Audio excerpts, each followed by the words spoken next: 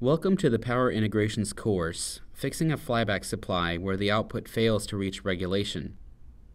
Before starting this course, you should have built a flyback power supply and through the bring-up procedure, identified that the output is not reaching regulation and/or is hiccuping, also known as the auto restart protection mode. This could be happening immediately upon startup or when the output load is applied. During this course, you'll need the following equipment: a programmable AC source or a variac, a DMM, an electronic load, an oscilloscope with one high voltage probe, and a current probe. Common causes for a power supply to not start up or to enter auto restart are a poor layout around the undervoltage pin, the AC source is undersized, load characteristic, the output diode is reversed, there is a failed or incorrectly designed clamp circuit, the feedback path is open, incorrect feedback component values were used, an output and/or bias winding diode has a long reverse recovery time, there is excessive capacitance on the drain node. Specific to designs based on the top switch device family, the transformer bias winding is disconnected, and lastly, the polarity of a transformer winding has been reversed. Some Power Integrations devices include an undervoltage lockout feature, which prevents output glitches upon startup by sensing the voltage on the DC bus and delaying startup until the input reaches a user-defined voltage. Noise on the undervoltage pin, or using a value of undervoltage resistor that is too large, could cause a device to not start up properly. First, make sure that the value of undervoltage resistor installed on the board matches with PI Expert. If it does, or if your design doesn't include an undervoltage resistor, then verify if leakage current into the undervoltage pin is causing the problem by connecting a 100k ohm resistor between the bypass pin and the undervoltage pin on the underside of the board. Then test again. If this solved the problem, then verify that your board is clean of flux and that no high voltage traces are in close vicinity to the undervoltage trace. For example, in this design, the ENUV trace is extremely close to the high voltage drain trace. This allows noise coupling and leakage currents between the drain trace and the ENUV pin. To solve this problem, you'll need to relay out your board, or alternatively, keep the 100k ohm resistor in your design.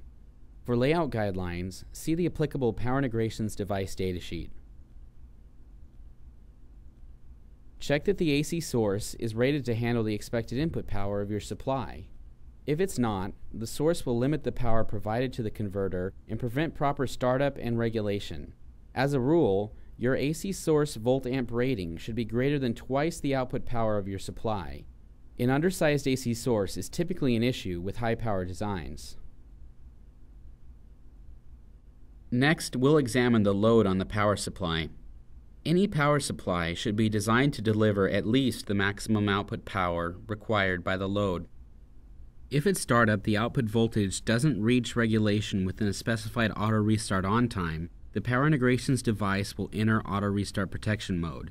This is designed to prevent components from being damaged by limiting the average power delivered by the supply in a fault condition. The specific auto restart on time can be found in the relevant Power Integrations device datasheet.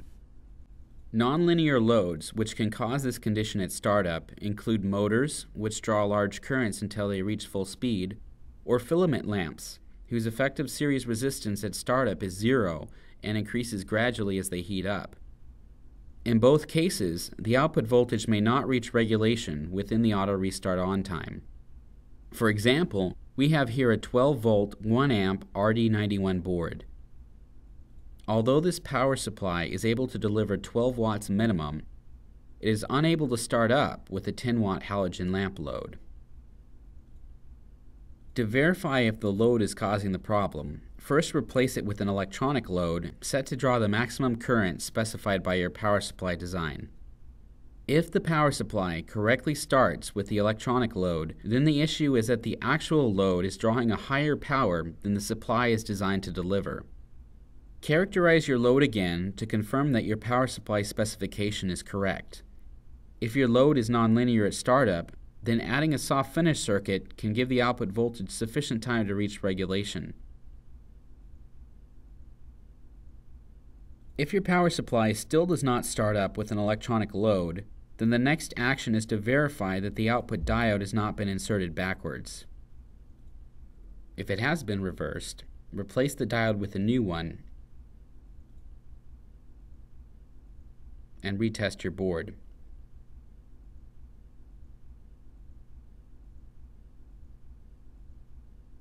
If the output diode is not causing the problem, next check that the diodes in the clamp circuit are in the correct orientation. If they're not, replace them with new components installed properly. To identify if the hiccuping condition is caused by an improperly designed clamp circuit, replace the dissipative portion of your clamp highlighted here with the 200-volt Zener diode. Now retest your board.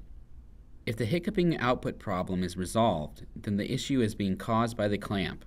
Please see the course notes for more information on resolving this issue. The next area of our board to check is the feedback circuit. If for any reason the power integrations device does not receive feedback for longer than the auto restart on time, the device will enter auto restart protection mode. This will always happen when the feedback loop is open. First, check that there is no debris on the back of the board which may be shorting out a feedback component, such as the optocoupler LED. Also, check that there are no cold solder joints in your feedback circuit by touching up each connection with a little extra solder. Cold solder joints often appear as normal connections, but provide intermittent connectivity at best.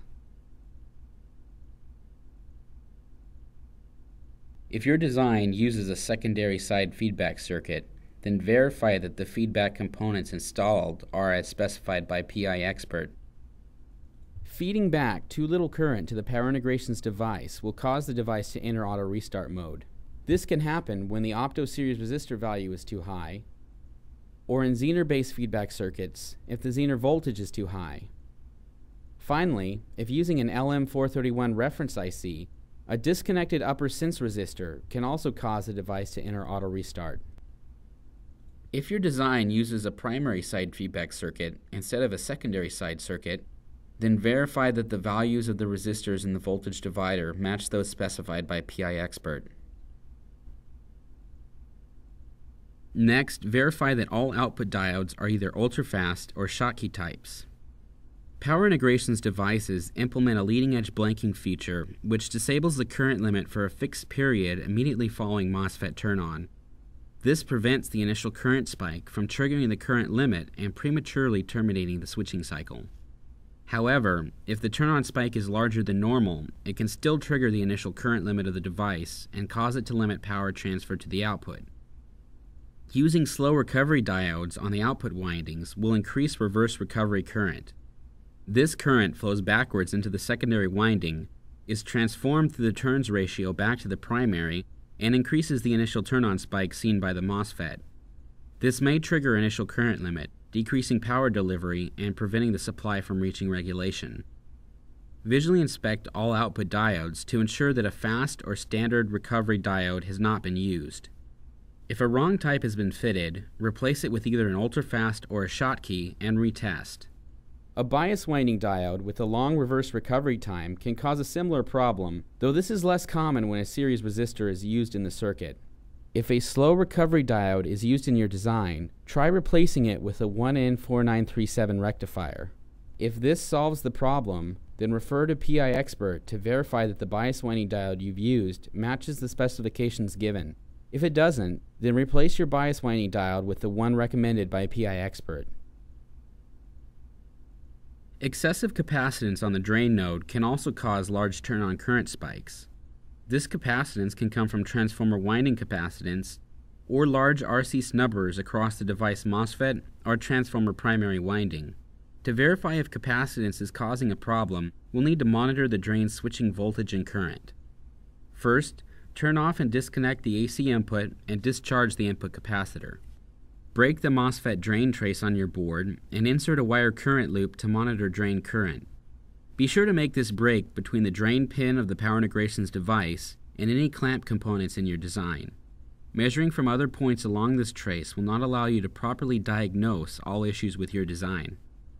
Connect a high voltage oscilloscope probe from the drain node to the source pins to measure the switching voltage across the MOSFET. Also connect the current probe on the current loop you just made. Now reconnect the AC input and set the input voltage to the maximum for your design. Configure your oscilloscope to view both the MOSFET voltage and current and set it to normal trigger mode. Trigger on the rising edge of the MOSFET voltage to ensure stable readings. Study the datasheet for your power integrations device to determine the leading edge blanking time in your design and the initial current limit at the end of leading edge blanking. Then, measure the current level you see through the MOSFET after the leading edge blanking time. Compare this value with the initial current limit in the datasheet. If the value you measure is greater than the initial current limit, then you will see an extremely brief current pulse terminated at the end of leading edge blanking time. This can cause power delivery problems. Disconnect all primary side snubbers from your circuit and remeasure the initial current after leading edge blanking. If this solves the problem and the initial current spike decreases to acceptable levels, you'll need to decrease the capacitance of your primary snubber circuits. If the problem remains, then you'll need to verify that the transformer winding capacitance is not too large. If using a top switch device, verify that the return, the 0-volt end, of the transformer bias winding is connected to the primary side return. This is the negative terminal of the input capacitor. If the transformer bias winding is left floating, the optocoupler has no supply voltage and therefore no feedback signal can be provided to the power integrations device, causing the device to enter auto restart mode. If your board is still not reaching regulation, the last thing to check is the polarity of your transformer windings. If one has been reversed, that winding will appear as a forward winding. This prevents the power supply from operating as a flyback converter, limiting power transferred to the output. Here we see the voltage and current waveforms from the drain of the MOSFET of an RD91 board. On the left side are the waveforms of a correctly operating flyback supply, and on the right are the ones seen when the secondary winding is reversed on that same supply.